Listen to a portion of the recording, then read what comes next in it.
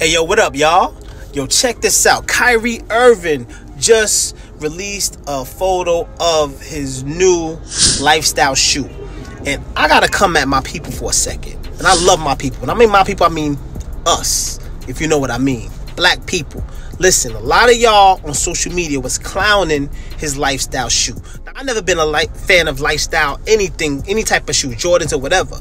But my problem with us is, some of us, is that if those same shoes was Balenciaga or Dior, would y'all still have the same energy? Think about it. Just think about it. Look at some of these European shoes that we wear. They're not outrageously nice designs. They just have a name to it.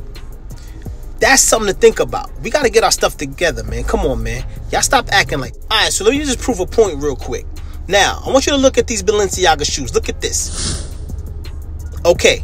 Right? And now look at Kyrie Irving's shoe. All right. Some of you might say both of them are ugly. But these Balenciagas are very ugly. Okay? And let me tell you, a lot of y'all was rocking these Balenciaga shoes. Seeing y'all. All right? Just to make my point. Just to get my point across. All right? Now, let's take a look at the Dior's.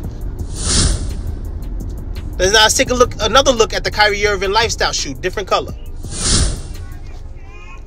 Similar but different. But if you was to put that same name on the Kyrie Irving shoe, y'all might feel like, yo, that's fire.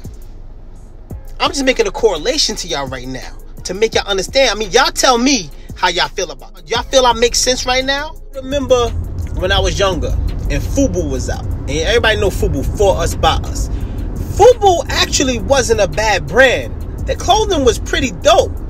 But just for the fact that it was black owned when I was coming up, and I'm being honest, people thought it was bummy. People actually, but they would put on Tommy Hilfiger, somebody who don't even like us, don't even want black people wearing their clothes.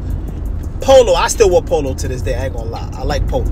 I like Ralph Lauren. But we would wear Polo, Ralph Lauren, Tommy Hilfiger, Nautica. You know, you can tell my age by the brands that I'm talking about. So many brands that we wore. And I could go on and on. But just to get back to my point, when FUBU was out, people I knew, they wasn't really jacking it. They wasn't. They was not. And that's a problem, man. You know what I'm saying? Listen, I'm a firm believer in, it's not only the name, it's how you put it together. All right? If you come outside, you look clean pair of pants, a clean shirt, right? Everything matches, you know what I'm saying? Everything is clean and nice looking, you fresh. Kind of feel like that guy that be all over, you know, Instagram. I ain't fresh. That's how y'all make people feel nowadays. Because some people are so insecure that they don't feel fresh without European brands on. That's something to think about. Anyway, that's my opinion, man. Subscribe to the channel, man. This is Philly Throwbacks. I don't want to talk all day, but just think about what I said. Subscribe.